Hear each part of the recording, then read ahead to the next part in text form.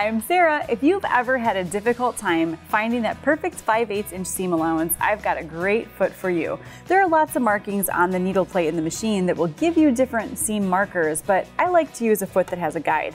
So I really like this 5/8 inch adjustable seam guide foot. Now what's nice about this foot is it's got a long flange that's all the way at the toe of the foot and then all the way to the back behind the needle, which you'll see is really helpful in a minute. And it's adjustable. I have it set right now for a 5/8 inch seam allowance, but you can move that guide side to side for different types of seams, and we'll explore that in a little bit. So first, let's take a peek at how this is really helpful for working on a garment. It's a snap-on foot, so really easy to work with. And here I've got a t-shirt that I'm working on. So now I'll just slide that seam right up against the guide.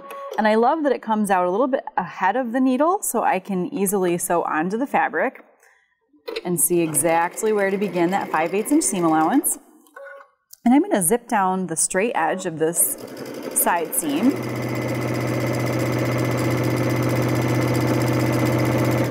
Pull out my pin there.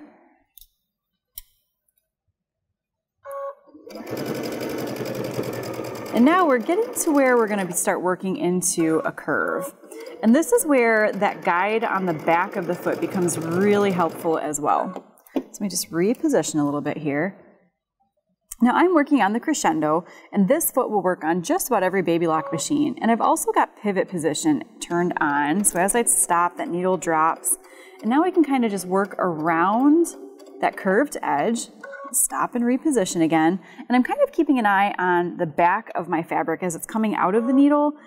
If I'm keeping fairly straight with that 5/8 inch seam allowance, it feeds out through the back really nicely, just like it feeds in from the front. So we're almost to the end here. Pull out my last pin. There. And now you can see that I have a nice, straight, consistent 5/8 inch seam allowance on my garment.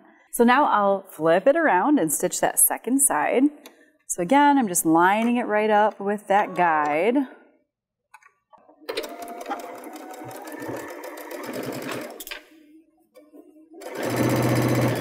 And this works whether you're working on a garment that's got a 1/4 inch seam, or if you're working on maybe a home deck project that calls for 1/2 inch seams.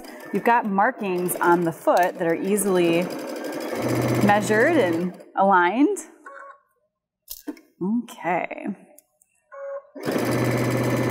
And now I'm kind of coming up into that curve again. And even for the most advanced and experienced garment sewers, working on curves like this can really be a challenge. So if you just kind of work to keep that fabric up against that guide, both in the front of the needle and behind the needle, that's going to ensure you a nice consistent seam and great success on your garment. So just kind of working it around there. Slow down a little bit while you tackle those curves if you need to. There we go.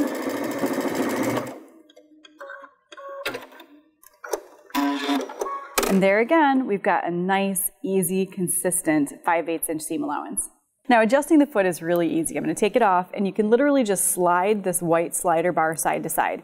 And then to determine what your seam allowance is, what you're setting the foot for, I love to use just a little ruler like this. You can set that foot down on the ruler. I usually set it at the 1 inch marking, and then I can count and see exactly where that guide is positioned, and you can even take it all the way out to the edges and get a nice 1 inch channel quilting marking as well. So you've got a lot of different seams within this foot. 1/2 inch, 1/4 inch, 5/8, and like I said, even a 1 inch guide. Now if you want to do some channel quilting, I've already got a piece that I've begun stitching here, and you can always lay the foot right on top of the channel quilting and measure based on that. That was a 1 inch. So I'll show you how easy it is to complete that 1 inch channel quilting. There we go. So I'm just going to place that guide right where my row of stitching is. And then as I stitch, I just want to carefully make sure that the guide stays right up on top of my stitching line.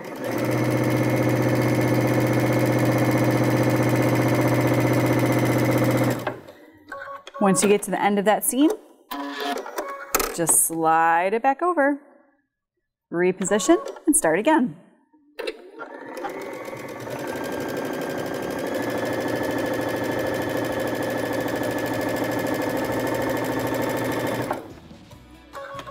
And then you can continue on and do as many rows as you wish.